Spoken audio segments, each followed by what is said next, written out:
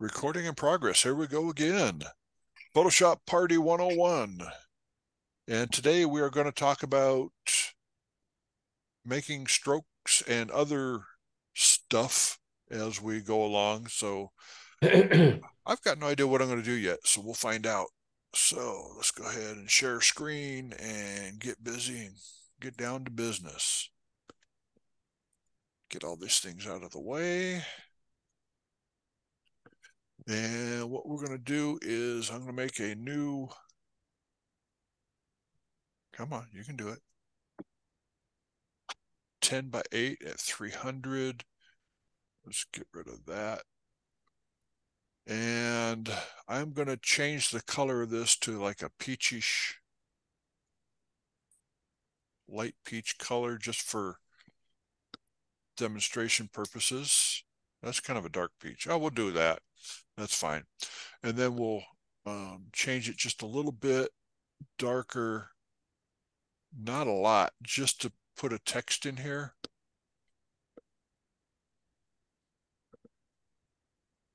And I'm going to change the text from, wow, that is weird because all my previous texts that I was using have disappeared that I was going to have. So, okay, let's do this one and we'll raise the font up a whole bunch to make it bigger.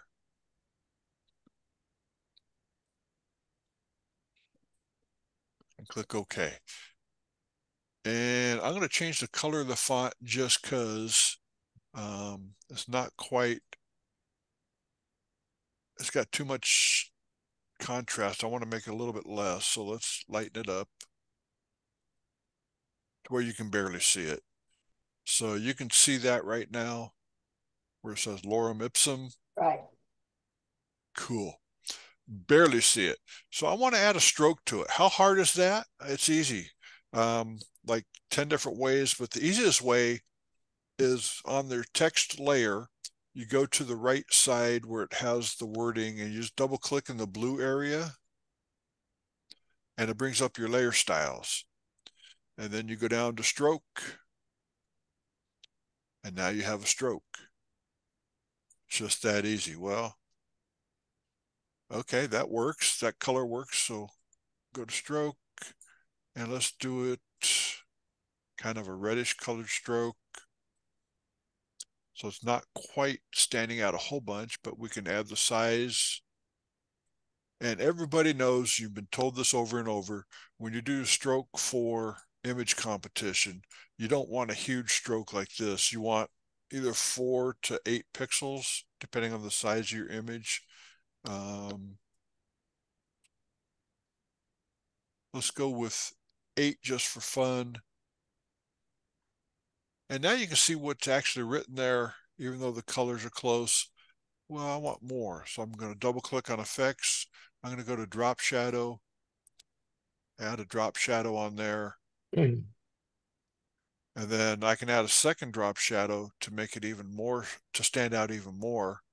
Like right now it's at 11.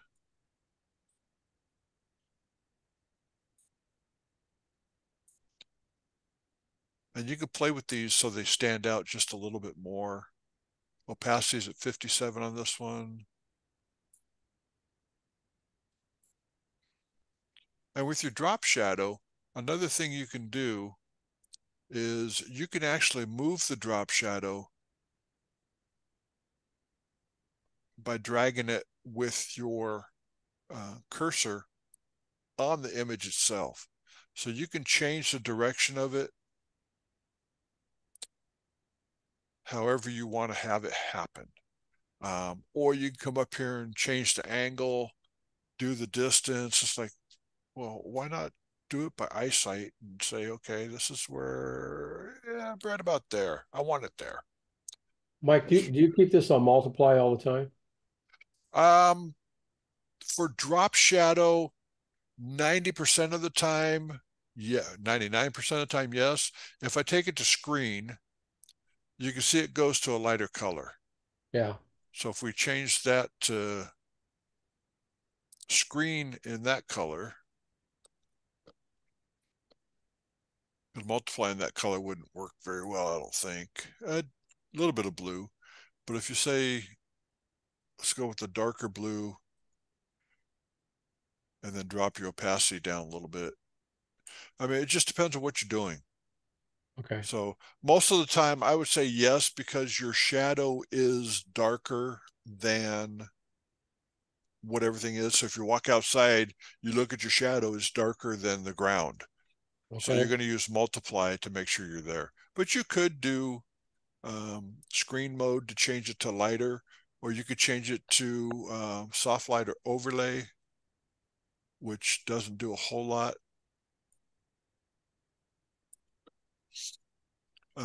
Little things like that. So that's example number one, doing a stroke. How easy is that? I mean, cancel. Let's go back to open history, up to new, and let's go to our shape tool, custom shapes. And with custom shapes, sometimes you have to go to window, to shapes, and then go to the drop down menu here and say you want to bring in your legacy shapes and more. Without the legacy shapes, you got leaves or leaf trees, wild animals, boats, and flowers. I've added my legacy shapes in there, so I have all kinds of different shapes. So close tab group, goodbye. I said goodbye. I mean it, goodbye. Fine, go away. Whew. That was hard to get rid of that. So with all my legacy shapes, you have your arrows, you have animals, artistic textures, etc., banners and awards. So if you want to put we'll do that. Draw that out. Hold the shift key to make it perfectly round. And I'm going to change it from that orangish gold to that gold. And everything's perfect.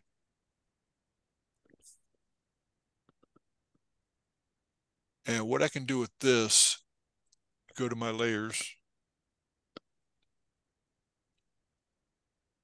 My phone was buzzing. I couldn't figure out where the buzzing was coming from.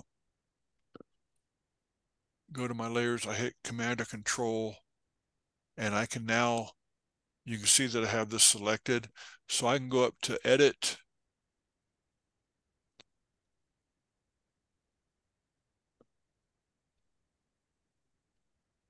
Where's my stroke at? It's disappeared. Okay, let's try this. Do a Command J of just that and change it to a rasterized layer. Now it's selected. Let's go to Edit, Stroke.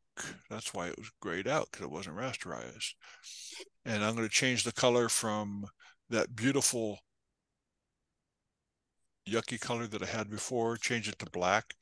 And the keyboard shortcut for that is in the hexadecimal number at the very bottom down here. You hit 0, or you can hit 0000000. The hexadecimal number is 6 digits. And if you hit 0, it's going to turn it to black. And then right now it's set to 1 pixel. So let's say, let's go to 5 just for fun. And I always use inside as my location. Click OK, deselect, and now I have a beautiful stroke around there. So that's another way to do it. So anything that you want to do, you can. So let's unselect that. No, go away.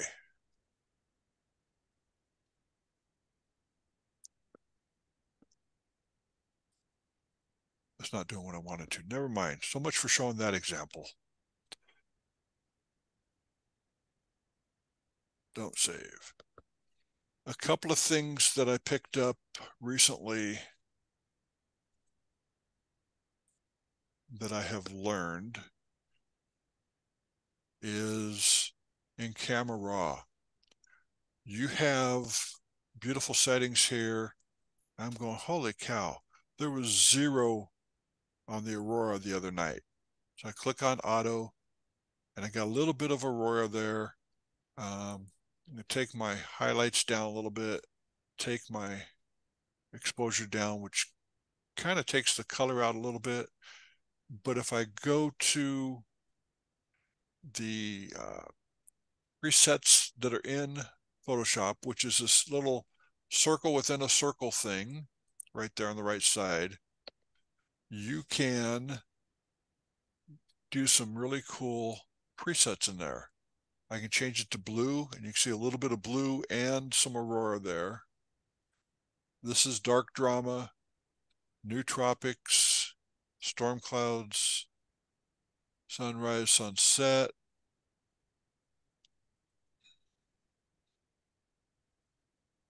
And probably sunset's going to give me the most. So then I'll go back to my settings up here and go back to light. And then down to, say, color, add some saturation to it. And then color mixer.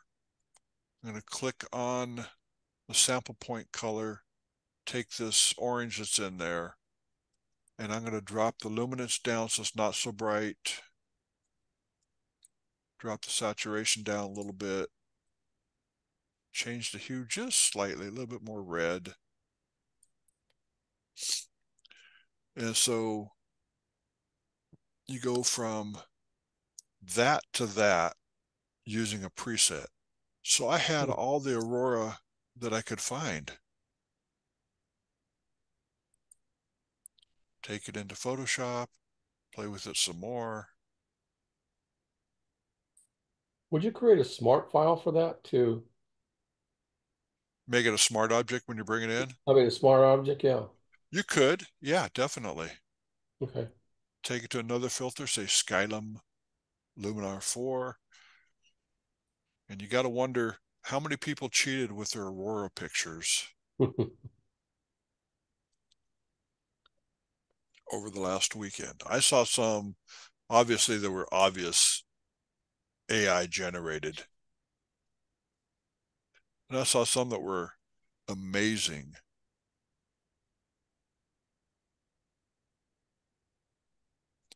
You can go through here and pick out the one you like that's going to work the best for you.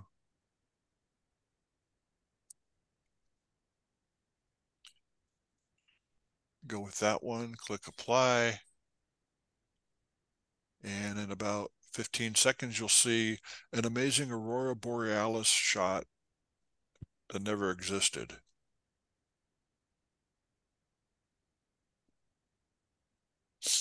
I saw Ken Skloot had a whole bunch of really cool shots with cactuses in them. Randy Van Dynen had a lighthouse up in Michigan. Okay, that's a little overdone. So we'll fade it. Go to edit, fade. To about 23%. So you have before, after, kind of realistic almost. Then you have just a touch of extra color in there to get that reddish purple up there at the top. And then with another one, you also have panorama here. I don't know if I can do it from here or not. So I'm going to go to Camera Raw filter. And you have your presets here, same thing. And we'll go to autumn and pick the one that works. I played with this earlier and I like 12 the best for this particular shot.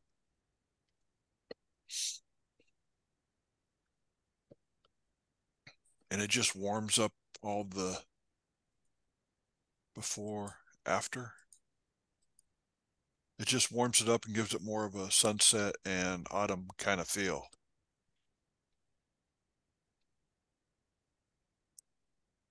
Questions from anybody?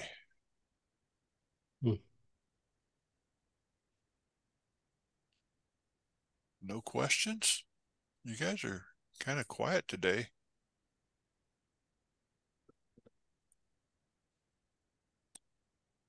Let's see. So what about doing your stroke for like a comp image? Print comp image? Okay. Let's do that real quick. See if I've got it.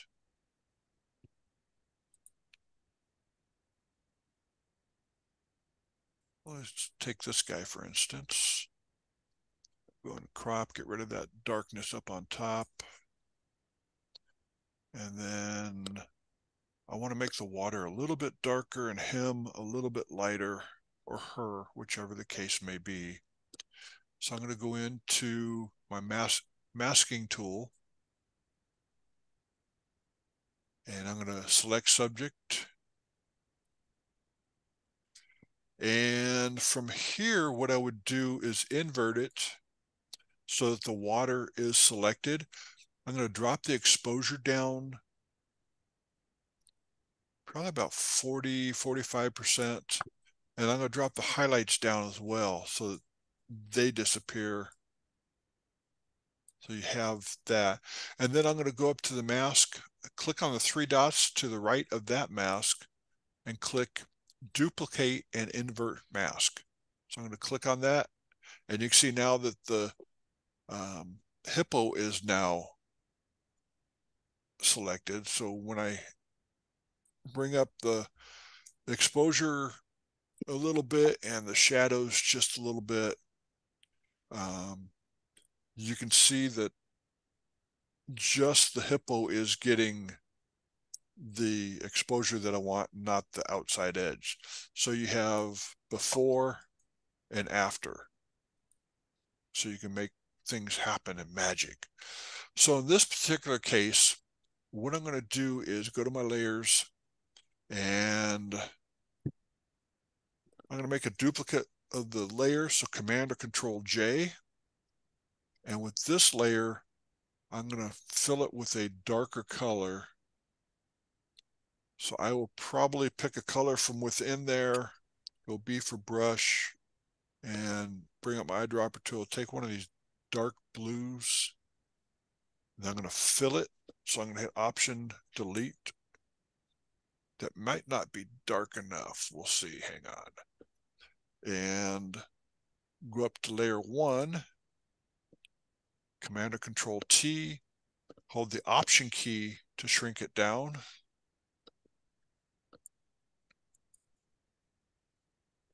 And I think that needs to go a little bit darker. So let's go to our color over here, and you can see where it's at on your color picker. So to make it darker and a little bit more blue, I'm going to drag it to the right and down.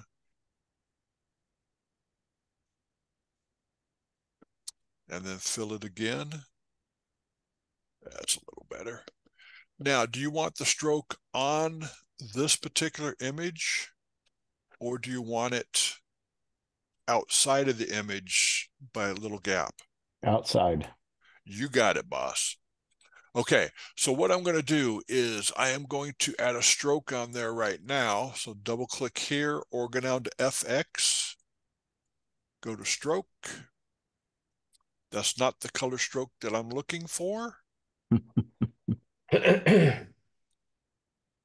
So let's go with, let's try that one. And it's set to 8 pixels.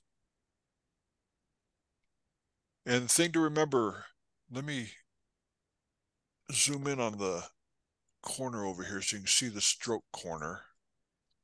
Right there you have a sharp corner, and it's set to inside. If you set it to outside, it becomes a rounded corner. And if you set it to center, It's kind of in between, not quite sharp, but not quite rounded. So I'm going to stick with inside. 8 might be a little too much, so let's take it down to 6. And you can see the 8 is highlighted on the size right here. All you have to do is hit the down arrow, and it takes it down for you. How would it be for print comp if you did the outside, the very outside of and made it round on the edges? The judges would look at it and make a comment about being rounded corners. They don't, it's not traditional. If it goes with the image, you're okay. So what I'm going to do now is I'm going to make this layer, this one's attached. If I went Command or Control T to free transform, and I'm going to go up to the top toolbar, type in 102, click OK. It also did 102 on the height, did 102 on the width, so they're both the same. Locked it in. Now I'm going to take the fill down to 0. And you can see that it made a stroke on the outside of it. If you did opacity instead of fill, what would happen is drag your opacity down, the whole thing disappears. Right. So you got to make sure that you're going with your fill, not your opacity. So you can see it a little bit better. Let's go ahead and change the stroke color.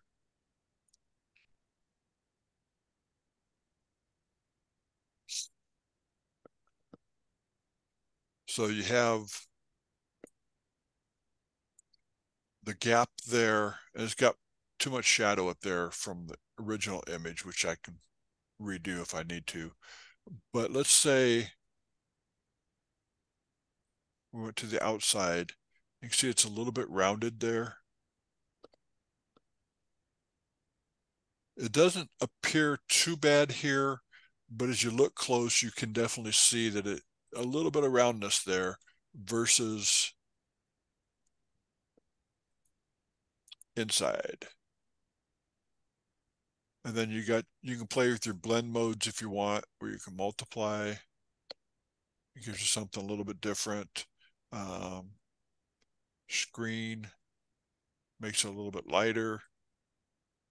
Soft light messes with the midtones on it a little bit, but you can play with those and do whatever you want. You can add a pattern to it if you wanted to, which I don't like doing, but it can be done. You can add a gradient so it goes from blue to black. Oh, I would love to hear what they had to say about something like that. I ain't even gonna go there. There it goes from white to black now. But you can also change the colors. So let's go with red. Click OK. Change the white by clicking on the bottom dot down there. Let's go to more of a blue. So if you have a red, white, and blue themed image, you can change your stroke so that you go to blue and red. So if you have a police officer image, you could do that and let it do all the work for you.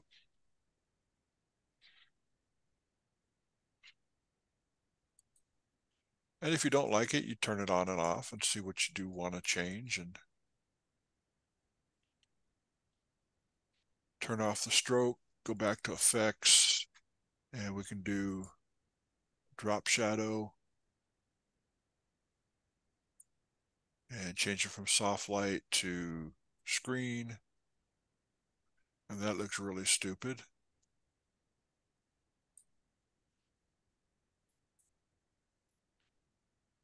We can change the color here to a lighter color.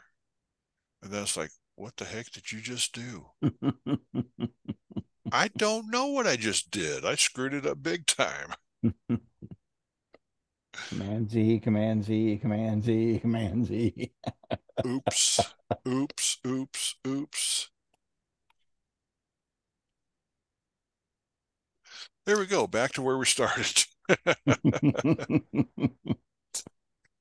And I think I taught my class at Texas School the oops key, Command or Control Z.